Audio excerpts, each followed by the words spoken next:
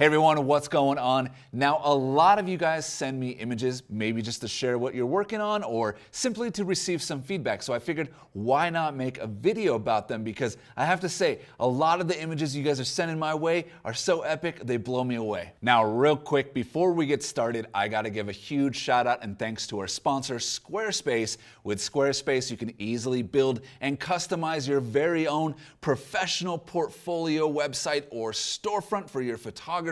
It's super easy. You can do it yourself. Anyone can do it. They're super fast and simple. My guest that you're going to meet in just a second actually recommended Squarespace to me many years ago when I was kind of hunting around for a place to host my portfolio. I kind of always built my own website and, I never was really that great at it, and I was kind of looking for a solution that would just make it super easy, and he recommended Squarespace, and I've been kind of happy with them ever since. And if you head over to squarespace.com, you can get a free trial today, create your own portfolio site, upload your beautiful images and videos, and when you're ready to launch, go to that link down in the description below to save yourself 10% off your first purchase of a website or domain. All right, so on the video with me today is my great friend D. Michael from over at beyondtheroute.com. You can reach him over on Instagram and Facebook under the same name, Beyond the Route. He is a travel photographer, a photography instructor at university, just a great guy. I've worked with him for many years, so welcome, Darren. So Darren, how's it going, man? How's life in Oman?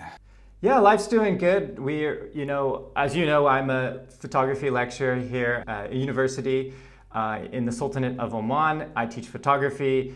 We've been hit just like everybody else with the COVID-19s, the coronas, and we've been kind of struggling getting back to the normal educational, academic calendar. So we're in a kind of a bit of a holding pattern. We're doing a little bit of online teaching right now, but I'm super excited to be here. Yeah, a lot of you probably don't know, but just a little while ago, maybe 4 years ago, I used to live in the same country that Mr. D.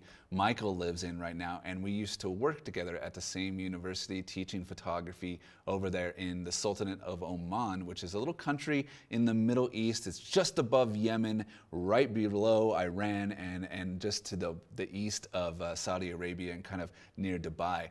It was a really great experience. I worked there for about 8 years. Darren, you're still working there. How long has it been that you've been working at the university there? I'm approaching 10 years, so a decade. 10 years. And I've critiqued Wow. a lot of images over those 10 years. So this will be fun to see something different from students with a different cultural background. Then that's different here than the Sultanate of Oman.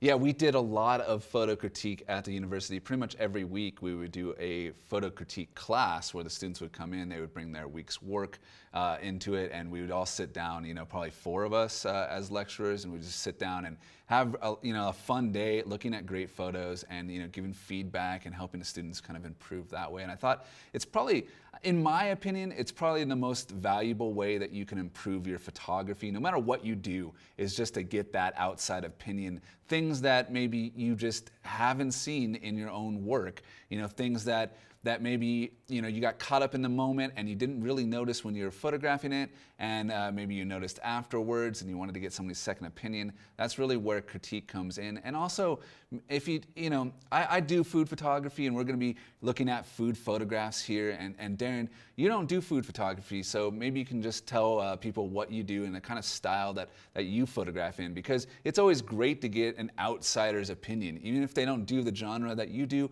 or even if they're not photographers.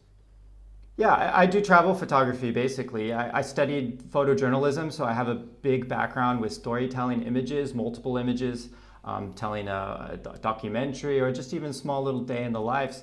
But now today I'm doing travel photography. So yeah, I do not do food, but there's still some important things that carry on between the different genres of photography. We look at 3 different things based primarily. We have the technical, the composition, and the story. So those still apply to all images, video, all art, really. All right, well, that's a great segue into getting started with our critique. We have about, 1, 2, 3, 4, 5, 6, 7, 8, about 11 images that we're going to critique here. So the very first image here we have is from Agustin. So here we have this beautiful beer shot from Agustin, and thank you so much for sending this in because, man, this is an amazing image.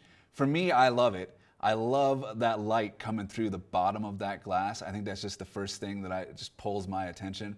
And you know, like the viewer always looks at like what's the brightest spot in the photo, what's in focus, what's the biggest, you know, what's the most colorful. And really this beer just nails that for me. It's the brightest, it's the biggest, it's the most colorful. You know, it has everything going for it.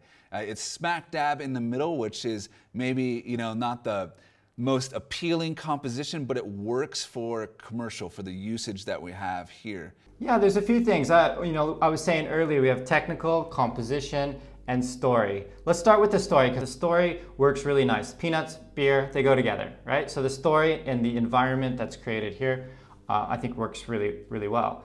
The composition, though, I like the fact that we have all of the peanuts here. That makes a great little story. One small little thing, why is the bowl of the peanuts having condensation?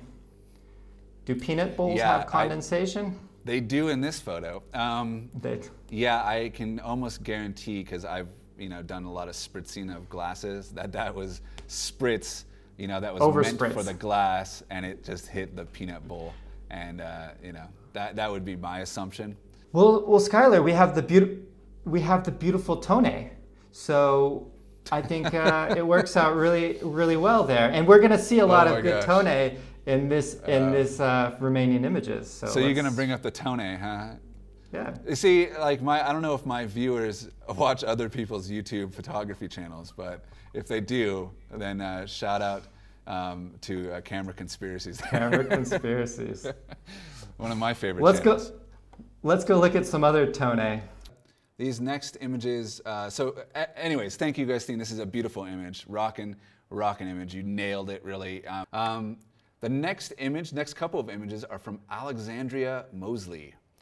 So I read the email that you sent me, Alexandria, and you said that you're using a Samsung smartphone to photograph these. And I think this is kind of one of the reasons why I chose it, because I thought they were so interesting for phone photography. Most people ask me, "Oh, can I shoot that with a phone camera?" I don't know if I can get a very good image with a phone camera, but I think these images are fantastic, and the fact that you shot them with your phone, brings it up even more. I mean, for me, a camera is a camera, whether it's a phone or whether it's a DSLR or a mirrorless.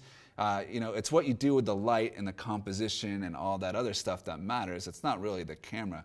However, just as a general rule, I tend not to put anything on the table that doesn't have anything to do with the story of my dish, if I'm talking about ingredients, which I'm not sure what the onions do. I don't see them on the actual sandwich or incorporated in the dish at all. So I'm not sure if I would include the onions. If they're not part of the dish, I wouldn't include them on the table. Yeah, I agree on a lot of points here. Primarily, the composition works really nice. I like the mess, like you were saying. It works good. I like the square format too, for some reason. I know we see a lot of food that's vertical. This works really nice, the composition. Maybe it's a little top heavy with all of the bread and the crab kind of more in the top, and then it kind of peters out towards the bottom.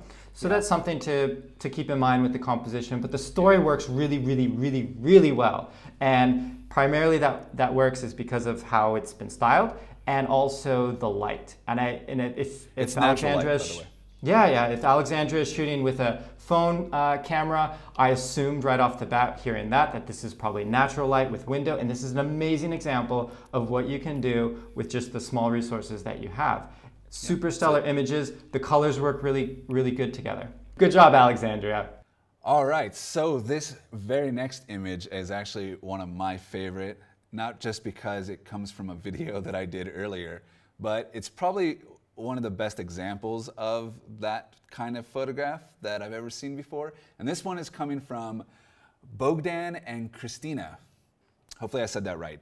Thank you so much for sending this in. It's a fantastic flying food shot using the wire technique that I showed in the video almost like a year ago or a year and a half ago maybe on my YouTube channel. If you want to find out more about that video, go check out the link up here or down below in the description. I'll link to it. But thank you guys so much for sending this in. What I The reason why I say this is probably my favorite example of it, because I've seen a lot of these photos. You guys are awesome. You've sent me a ton of these photos from you guys trying it out for yourselves, trying out this technique. And why this is probably one of my favorite is not necessarily because it's the most technically awesome. It's because of the interaction with the flying food. You know, the guy here pointing at it and, you know, her touching the board just really adds the realism to that environment, and that I just don't really see in a lot of other examples, maybe even my own. The expression on your faces is fantastic. Just everything screams real about this, even though I know how it's done and pretty much everyone else knows how it's done at this point. And the styling of the food is fantastic too. That egg looks great, the burger looks fantastic, all the props look really real. They're not kind of stagnant, which I think was one of the biggest problems with my own image, is that the individual layers look very stagnant and they don't have that feeling of gravity that I wanted. So, you know, I really like this vertical feeling of gravity, and I think the fact that you're interacting with it just adds a whole nother layer for me. What do you think, Darren? Yeah, the composition is really thoughtful, and what makes it all come together is the light. I'm sure this is a composite of images with the interaction of the subjects in the background and the different layers. And that's hard to nail when you're putting all this together, because if you get that light a little bit off between your different composite images, it just falls apart, because light is what is like the window or the clue in the image that makes a composite image fall apart. So this works out really well.